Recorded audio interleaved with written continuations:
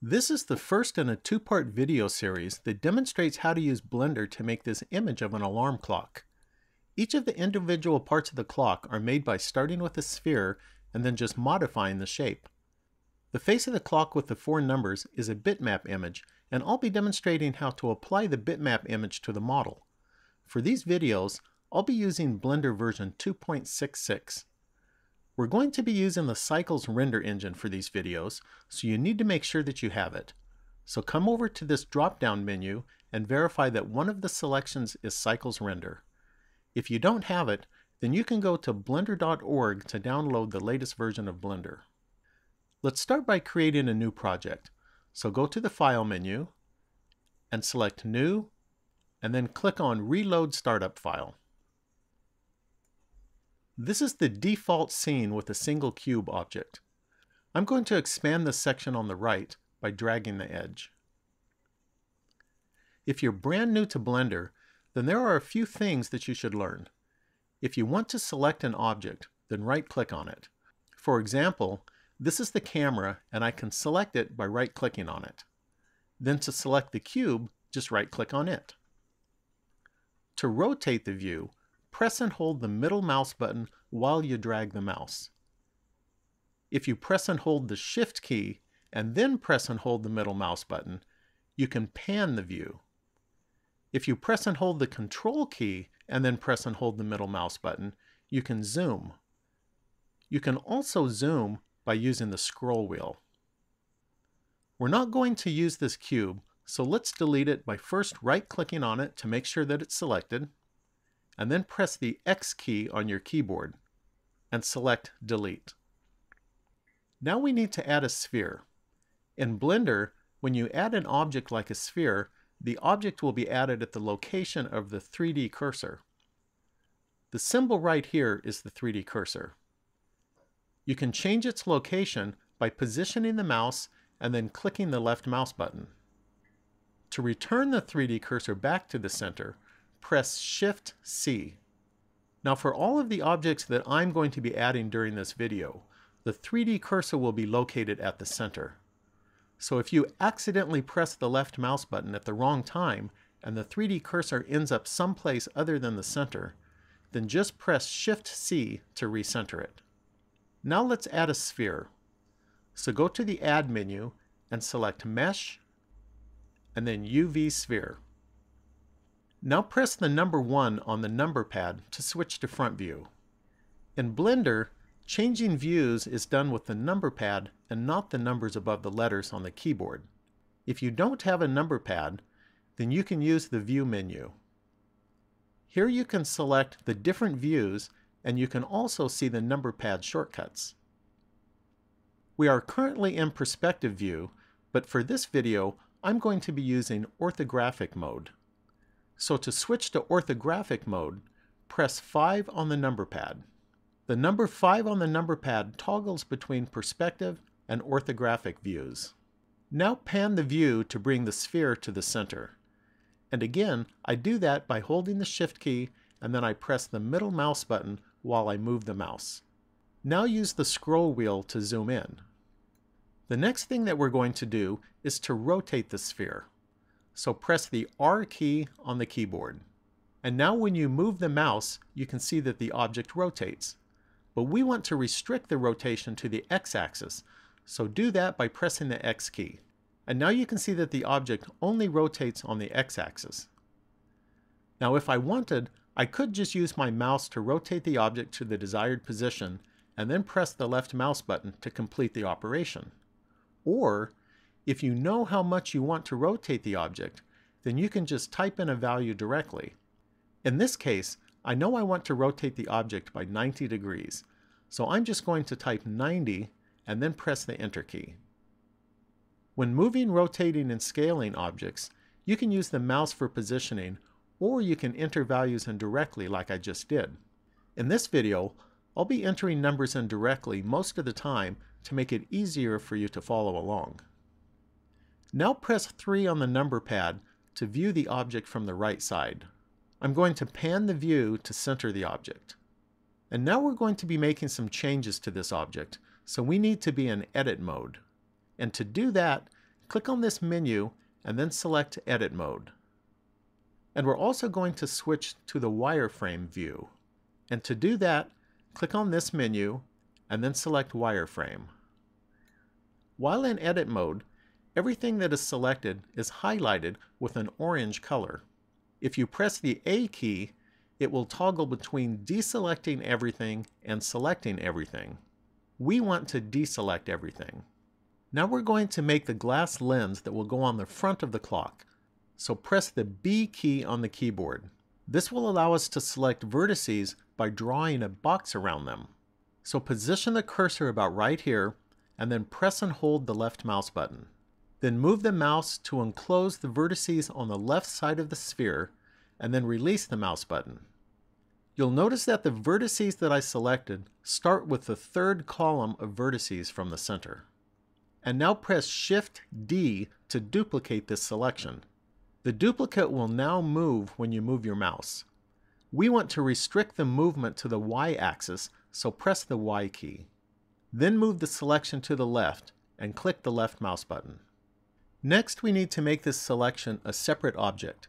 So press the P key and click on Selection. Now go back to Object Mode by clicking here and then select Object Mode. Now right-click on the glass lens to select it. We want to flatten it a little bit, so press the S key so that we can scale the object. And we want to restrict the scaling to the Y-axis, so press the Y key. Then type 0.4 and press Enter. You can then grab this green arrow and move this over to the left.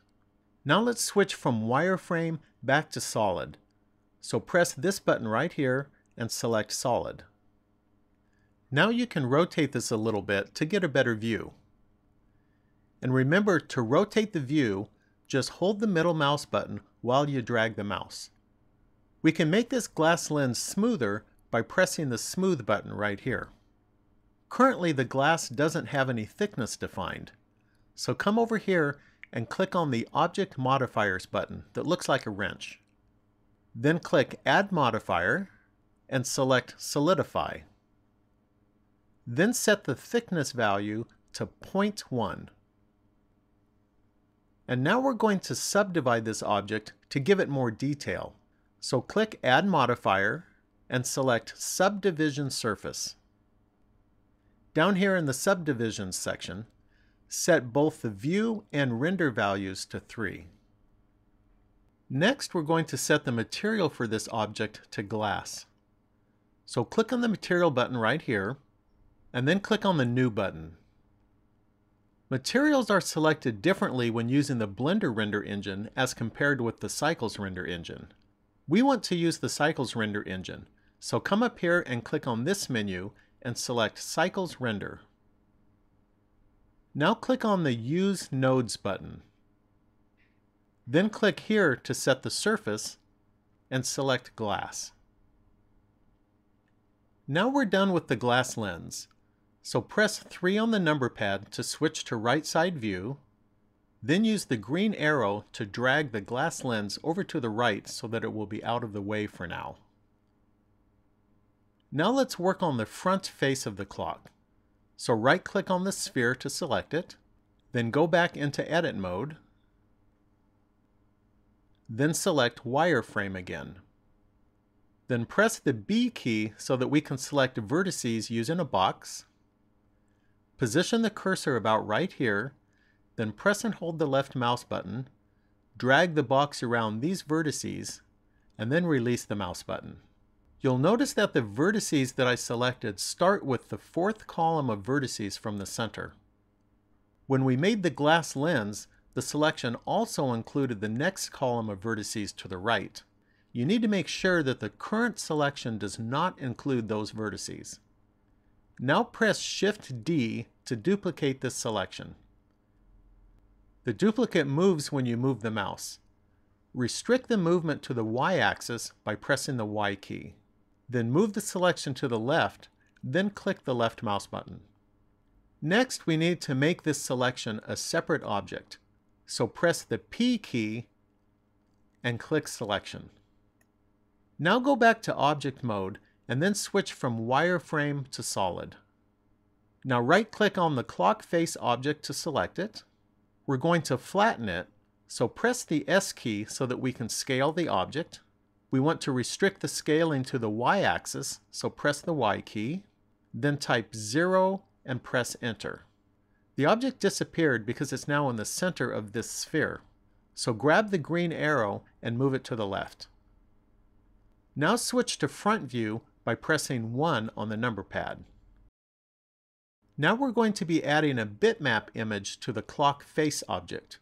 I'm using a real simple bitmap image that only has 4 numbers on it. To add the bitmap image, make sure that the Materials button is selected and then click New. The default material should be set to diffuse. To specify the bitmap image, click this little button on the right side of this white color.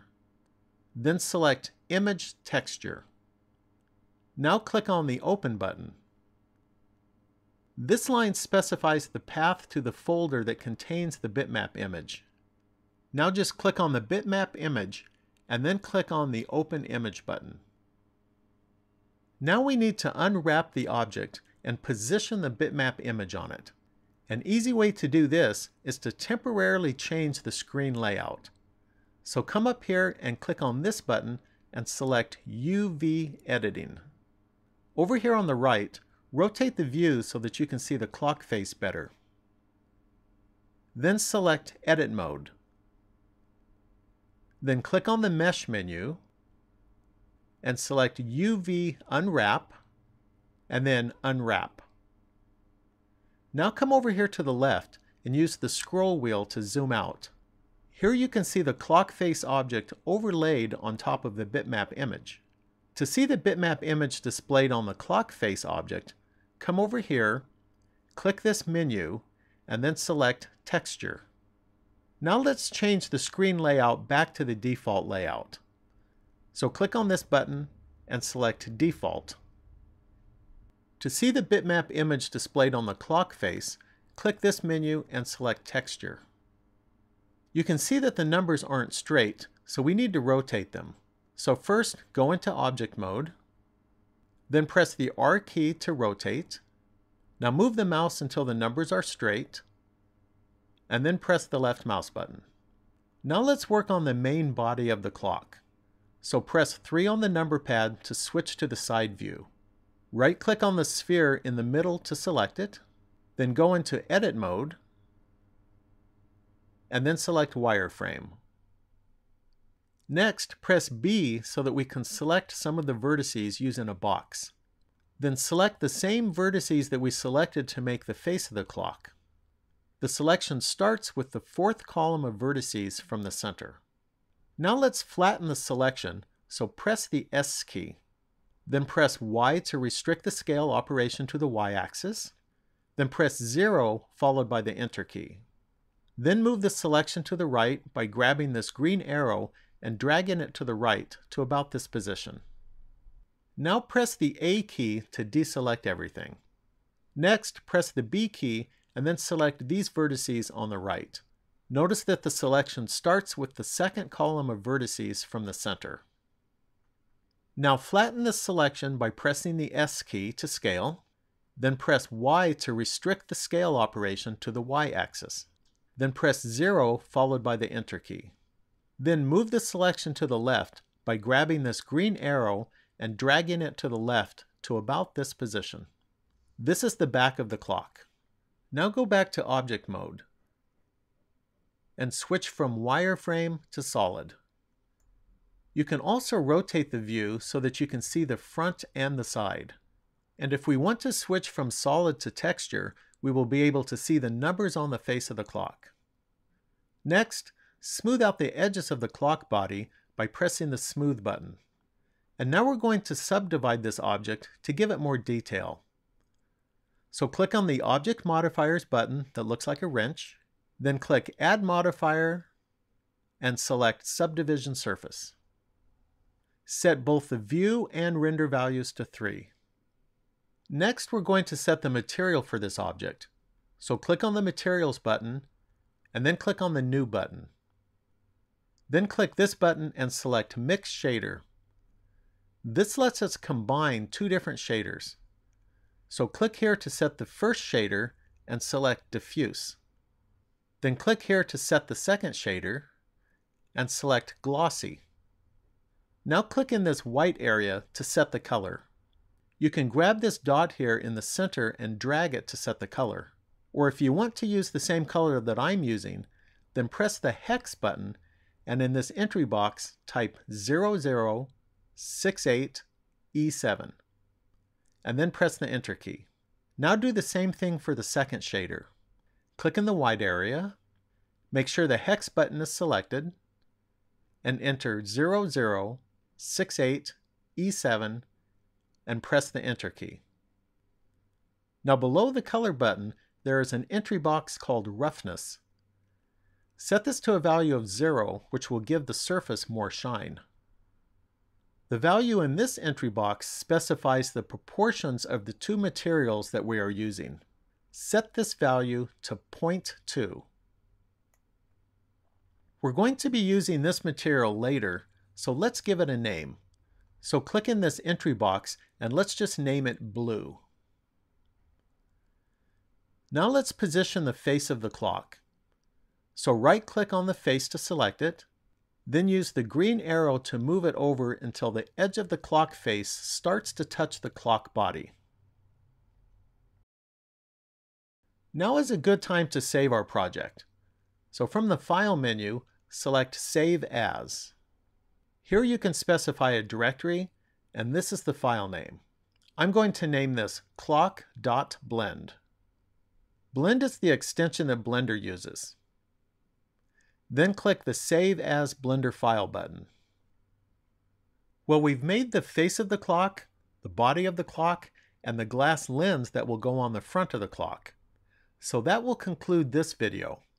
In the next video, I'll demonstrate how to make the hands of the clock, the alarm bells, and the base of the clock. Then we'll render the final image. Thanks for watching, and please subscribe and leave a comment.